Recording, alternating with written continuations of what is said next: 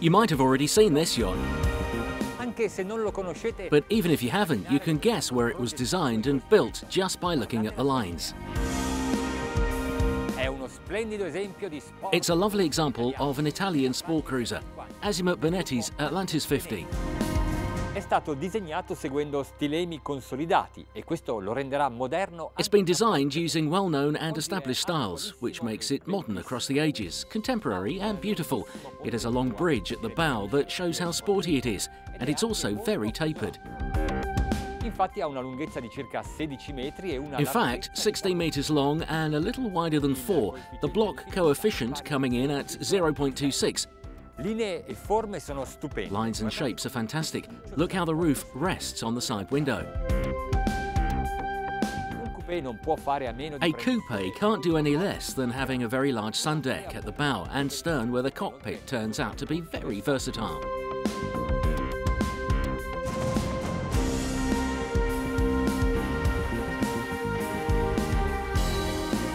Con la porta finestra di poppa si può climatizzare. With the French doors at the stern, the living area can be climatised and protected from the bad weather. This is the coupe model, but they also make an open version that has an even longer sofa. La plancetta è perfetta per una moto d'acqua. The platform is perfect for a jet ski, which could be the ideal tender for this type of boat. Or if you want, there's space for a 2.4 metre dinghy.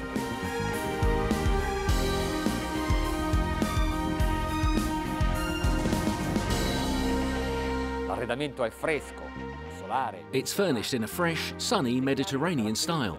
Light colours and shapes make it very pleasant.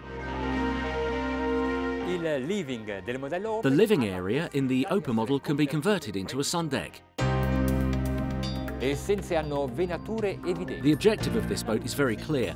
The light descends below deck through this transparent oblong, and in the Open version there's a fantastic chaise lounge. The VIP cabin at the bow is very light and airy, and even though the couches are constricted by the width of the boat, they are as wide as the double beds at home. The double cabin has bunk beds, but it can also be a living area for 4 people. And the captain's quarters? One of the best on offer for 50-footer. It's in the centre of the boat, and there's lots of space for baggage. 4 wardrobes, 2 chests, 2 hanging spaces, 2 bedside tables, a storage locker under the bed, and a chest of drawers under the TV. Finished in the best cotton and eco-leather textiles, with furniture is precious lacquered walnut. The bathrooms are finished in the same style, and there's a separate shower. Below deck, there's the kitchen with 4 ceramic hobs, Corian top, microwave, and a 215-litre fridge. Il posto di comando è molto ergonomico perché permette di pilotare comodamente seduti. The command deck is very ergonomic, so you can drive comfortably sitting down, with a nice breeze blowing through the sliding window. Very useful when you're mooring too. Sono stati utilizzati 2 motori Cummins turbo diesel modello 2 600 horsepower, 8,300 cubic centimetre QSC Cummins turbo diesel models were used, the power being linked to a trustworthy axis. It's not that powerful a boat, but I wouldn't say there's a fault.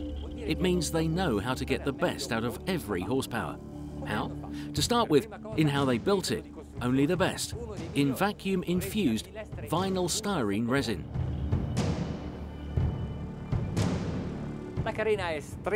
The hull is narrow and deep where it should be at the bow and central areas.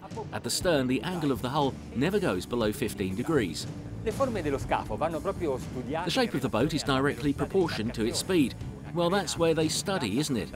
A more flat hull wouldn't be good in choppy waters. A deeper one would absorb more energy and would roll more. It's better to optimize the waterlines to cruising speed.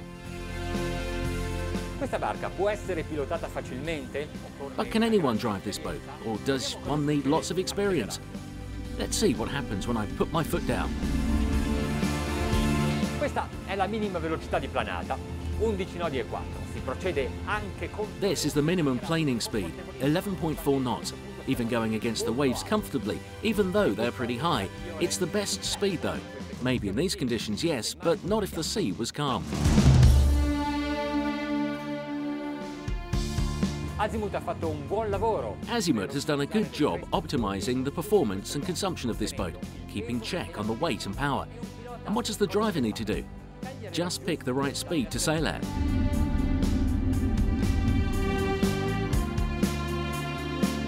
Motori a 2000 giri. Engines at 2000 revs, but perfectly relaxed. You could sail for hours like this. Speed, 18 knots. Consumption is at about 45 litres an hour in difficult conditions going up against the sea.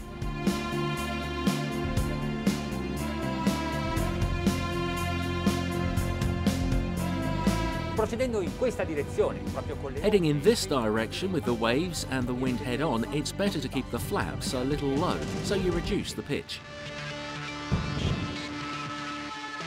Adesso invece proviamo a navigare. But now we're going to sail across the current.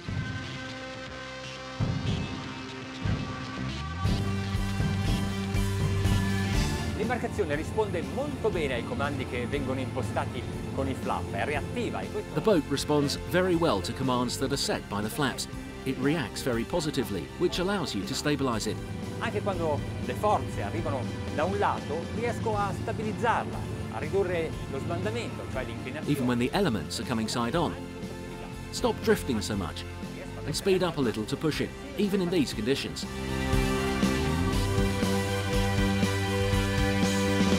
I motori guadagnano giri rapidamente.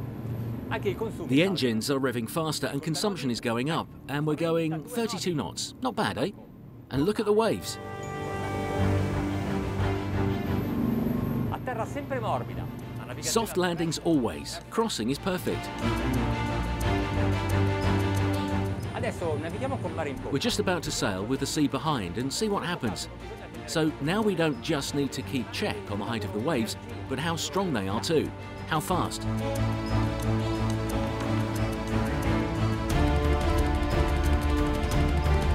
E i flap? Beh, And the flaps? Well, better take them off, as if we're about to go fast. riesco a navigare molto bene anche con le onde al giardinetto. I'm not doing badly, even considering these waves from the side. The boat isn't locking up at all. And the bow holds well, even in water, at above 30 knots. Non la sento sbattere. I'm not feeling the impact as the V at the bow is so sharp. Ecco una velocità ideale, 25 knot. This is an ideal speed, 25 knots. Engines going at 2,200 revs a minute, consumption between 55 and 60 litres an hour for each engine.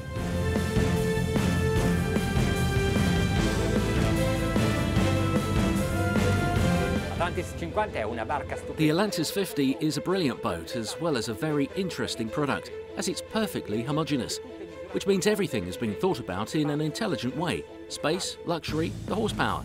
Questa volta voglio fare i complimenti a chi ha curato in generale questa barca. I really want to pay my compliments to the people who put this boat together, even if I don't know some of the names of the stylists. I really like Neo design. Un ultimo dato, il prezzo. And one last piece of information, the price. It costs about 600,000 euros.